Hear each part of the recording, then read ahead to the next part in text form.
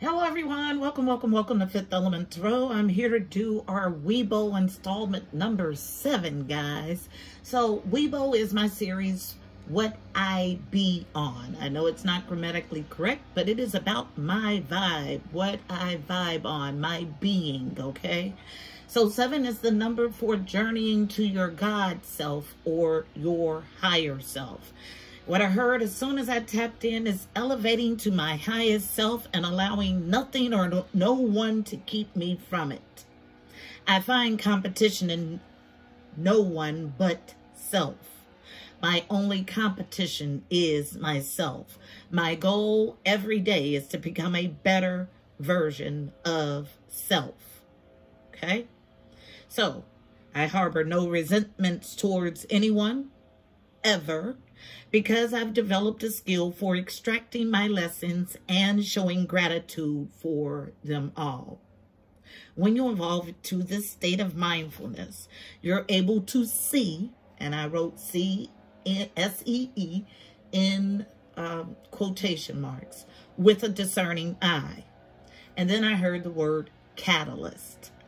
So a catalyst is a substance that increases the rate of a chemical reaction without itself undergoing any permanent chemical change. A person or a thing that precipitates an event. And then I heard manifesting sacred ritual, which I touched on in my daily energy read on yesterday. This has been an ongoing conversation that I've had with my team for about 2 weeks now about manifesting through sacred ritual.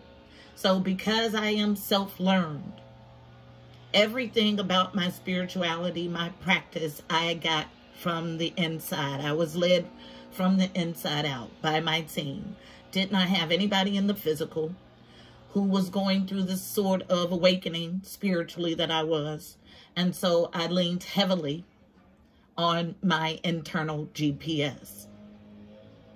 So, about sacred ritual, the way that I manifest is I use only me and the power that lies within. Okay? I don't add things in sacred ritual. Okay? Whatever. Because I know a lot of practices, magic practices, adds things in sacred ritual. But I was taught that that is wrong, that you don't do it because you are sovereign and powerful as yourself. And God prefers song and praise. Okay, so that's how I manifest. I had another thought and it was just pulled away. So that means it's not time to share it. Okay. And when it's time, it will represent. Okay. So when you are a master manifester, you can do it alone because you're powerful and sovereign, or you can get in partnership with other powerful sovereign beings. Some people call it covens. I call it my soul tribe. Okay? When I manifest with my soul tribe, it is not about doing things in ritual. It's more of a fervent discussion with universal forces about the highest good of all in a situation. What's most paramount about manifesting? Hold on a second. Yeah. My apologies. Okay, so what's most important about manifesting in a group is that you have to be like-minded. Okay, for you to combine your powers, your manifestation powers, and it to work, you have to be with a like-minded group of people, meaning you stay on the goal and nobody wavers from it. That's why I manifest alone. I can control me. It's hard to find like-minded individuals that can control their being, okay? So I manifest alone. And luckily, because of my gifts, that I'm a master manifester, so it works perfectly. But if you need to be in conjunction with others to manifest, it's paramount or super important that you get with like-minded people, soul tribe, okay? Not only soul tribe, but they have to be able to control their energy, okay? Otherwise, it's all for naught. This is everything I got tapping in for this W.I.B.O number 7. So let's go ahead and get our message. It's going to be something along those lines. Heavenly Father, Holy Spirit, angels of the highest love and light, you are welcomed here. Please fill this space. I'm here to do W.I.B.O installment number 7 for Fifth Element Tarot as a collective, using me as the channel. Please give us a clear and concise message. You know how I read. Thank you. All right, guys. So the portal today is yellow, which is perfect for this message. Power, the core, the strength. Okay. So your solar plexus located above your belly button. The affirmation I mostly use for that chakra is I am powerful. Okay. So overall energy is coming from the Archangel Power Tarot deck. This deck is wrapped in yellow, all about the core, okay? So tell the overall energy about manifesting, either in sacred ritual alone or with a soul tribe. What's the overall energy of the W.I.B.O installment number 7? One card, please. And the card is out, and it comes as a challenge. Absolutely. And I feel this as resting darker works. Interesting. Okay. So because I feel, without even looking at this card or the definition of this card, the reason this is a challenge is because somebody has been taught to manifest in darker energies. Entities. Interesting. Okay. So, 4 of Michael, 4 of Swords is a rest, a pause in the upright. It comes as a challenge as the overall read on the energy. 4s are foundational stuff, home, family, stability. I told you it was something that was taught. So, 4 of Michael in this deck reads, insights that come from quiet meditation, the need for more sleep or time off. Seek release from stress, because working in darker energies is stressful, okay? It welcomes, from dark, you're going to get dark, okay? Foundational stuff.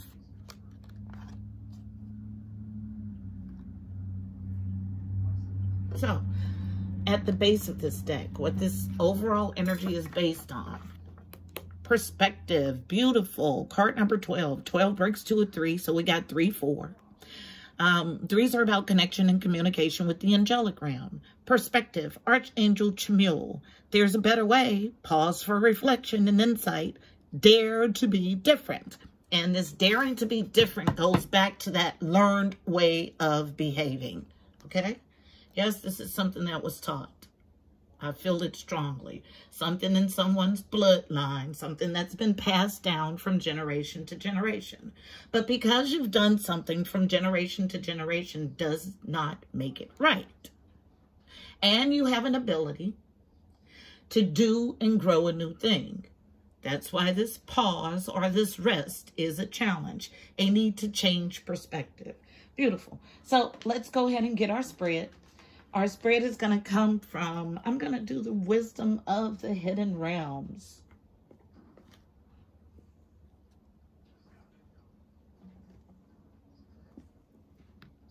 Beautiful. Wrapped in violet. Violet, violet. I was called here. Newer deck.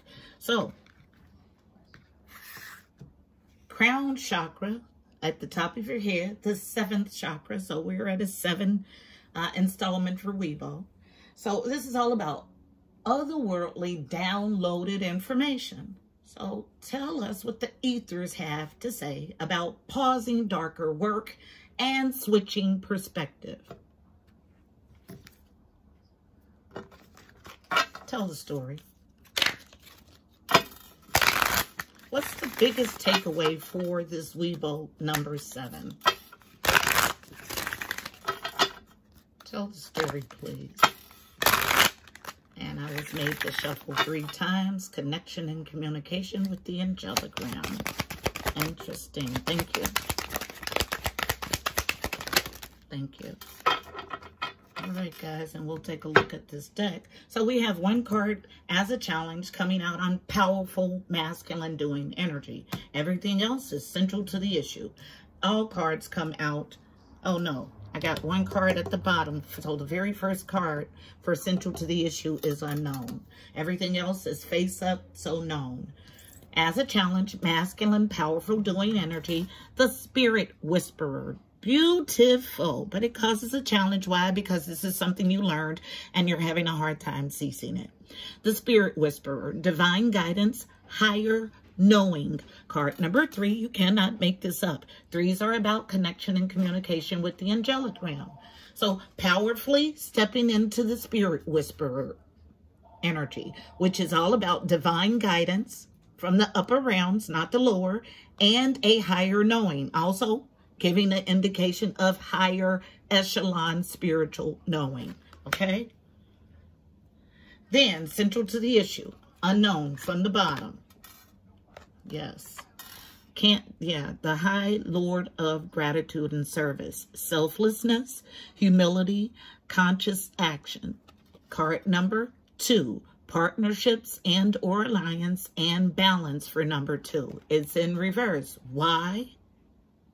Because somebody is not doing work for the highest good of all. This is a card of selfishness, okay?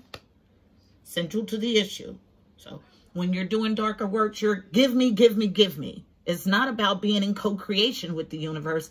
This is a strong arm of the universe because it's like, this is what I want and I'm going to do this to get it, okay? Leaves you in selfish manifesting energy. The Diamond Dreamer, material wealth and true prosperity. This is central to the issue. Card number 6, harmony or the journey to. So one side, harmony, and then the other, okay? The Arrow Master. Hitting the mark, intention and detachment. Card number 10. 10s are about completions. So, hitting this mark in darker work is done. This is how you get to your harmony, okay? The Arrow Master in reverse. Because it looks like it's effective, but it's not.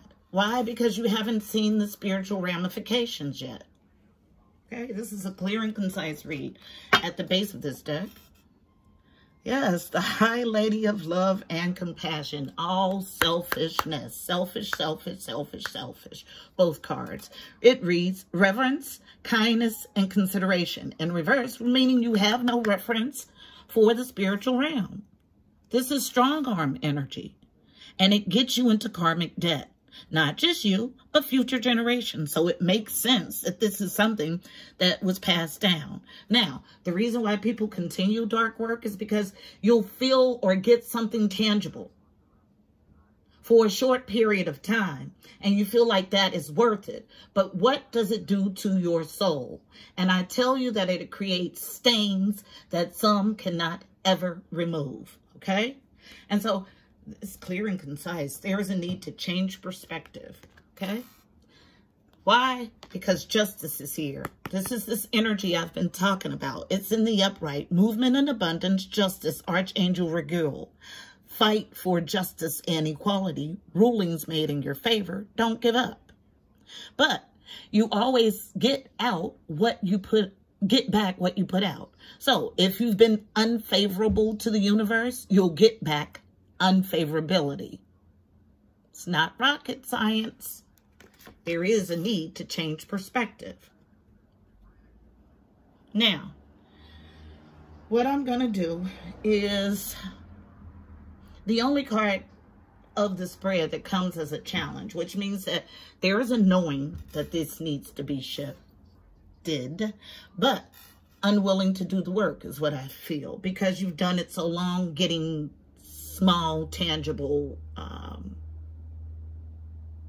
nuggets, but not having the ability to see that these small tangible things are temporal and do a permanent disservice to your soul. So getting into the spirit whisperer energy is going to be super imperative. This connection and communication with the angelic realm to get correct divine guidance and higher knowing. Higher knowing, not lower knowing. Because darker work comes from ancestors in the lower realms, okay? So let's go ahead and clarify this card. It'll be the only one I clarify. I'm going to Rider-Waite, traditional. It is wrapped in blue, all about getting to the heart of the matter. So tell me why the Spirit Whisperer is here as a challenge. Just a few cards. Spirit Whisperer as a challenge. Yeah, got to get into right relationship. I just heard it again with the divine. Thank you. So you think you're getting something tangible, but really you're not, okay? No, nothing tangible. That's exactly what that means in reverse. Thank you. Thank you. And a whole stack, and I'm going to read them all, okay? So let's find out what we have here. First card, I believe, falls here as a challenge on the High Lord of Gratitude and Service, which is all about selfishness, selflessness, humility, and conscious action as a challenge. Yes, to be reciprocal, to get reciprocation, to get equal give and take. This is from the universe, ma'am, sir, okay, as a challenge. Then, struggling to tangibly receive, okay? This is not just tangible in this existence, but throughout existences. This covers material and spiritual receiving, okay?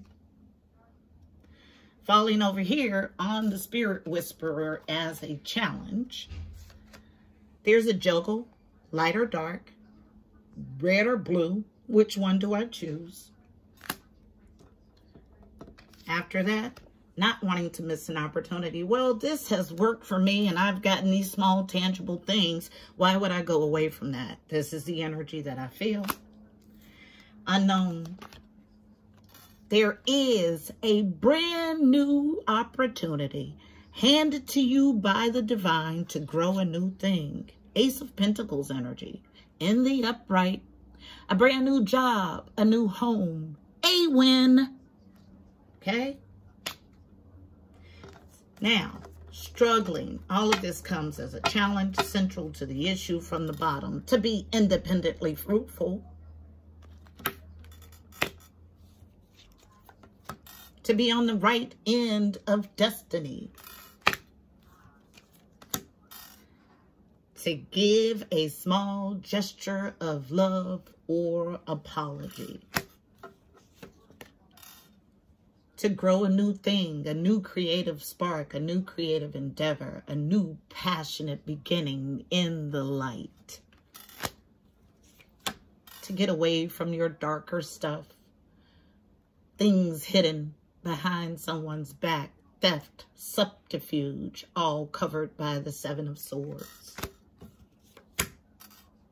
To be in your upright, happy soul, happy, happy, happy. Home, life, soul.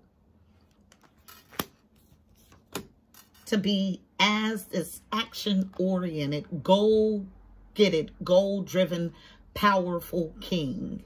Okay? King of Wands is a challenge. Self-love, wholeness, absolutely. Ace of Cups is a challenge. Things hidden under the surface, a challenge. Yeah, because you don't know, you have not seen what this does to your soul. And I have. So nothing is free. Everything you put out, you'll get back in kind. So if you're putting darkness out, you'll get darkness. Struggling to make a choice, a definitive choice with the Two of Wands. Struggling to get into King of Swords energies. This is about being logical. And it goes no further than for me, than what you put out, you always get back. That's logical, okay? So if you've been putting out yuck and muck, you'll get it back. And it may not catch your tail, but it's going to catch someone in your bloodline.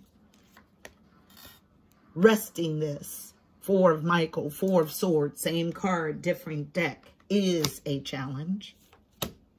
Stepping into the energy of the King of Cups, my King of Love, open, available, giving, mature, okay?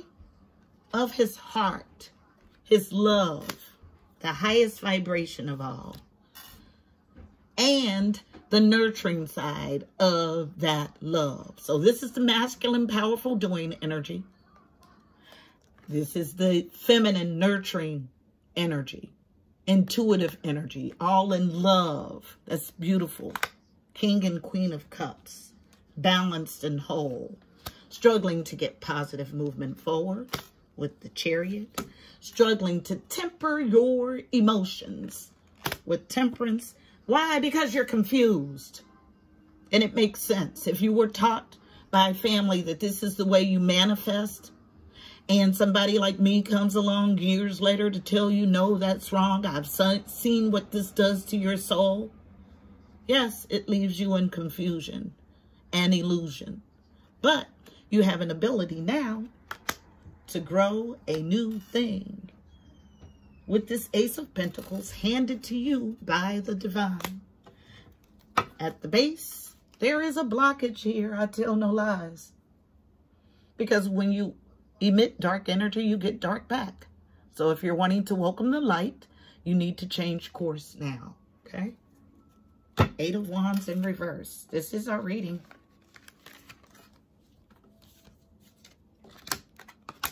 Let's get us a card of advice for navigating this energy. Card of advice is going to come from the Mystical Shaman Oracle deck. It is wrapped in yellow. Actually, it's wrapped in red, I believe. Yep. So I'm going to go to the deck that is wrapped in yellow, and we'll get our card of advice from it. This is the only other deck wrapped in yellow, so let's do it. It is the Psychic Tarot Oracle deck. Yellow, all about strength, power, core, to get us out of this negative, dark energy into the brightness and wholeness of who we are, so we can manifest bright, whole things. You need to rest the way that you've been doing it and start a new thing.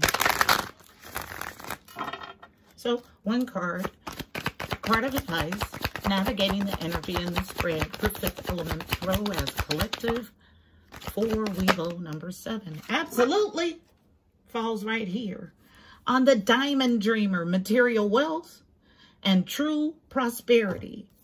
Moving on to calmer waters. Card number 6, harmony, the journey to I tell no lies.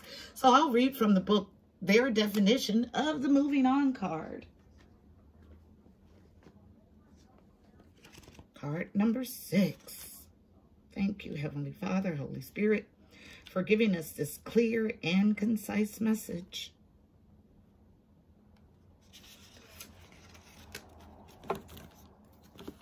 Moving on, you're about to embark on a much-needed journey to leave the past behind. This card lets you know that there is light at the end of the tunnel, and it signifies that the time has arrived in which a difficult cycle in your life is coming to an end. In the traditional tarot, this card also implies traveling or going forward, involving crossing water or even moving abroad. Calmer waters are ahead, and with all the lessons you've learned from the past experiences, you're approaching this period having grown, and you're so much stronger for it. The healing process is underway, and now you can set your goals, desires, and objectives to secure a more positive and successful future. Because your mind is more settled and less worried, synchronistic events will bring the right conditions and introduce people into your life for your highest good. I tell no lies. The time has come, beautiful people, to move on in the light. Okay? starts with a shift of perspective. This is our message for W.I.B.O number 7. I hope it was helpful. Please don't forget to like, share, and subscribe. Also, check out the description box below. You'll find additional helpful information about this read, angel numbers, numerology, additional insight. I tell no lies, the light is here, the best card in tarot based on it. Joy, illumination, celebration, and light. Until next month, my beautiful people, I am wishing you miracles and blessings. Namaste.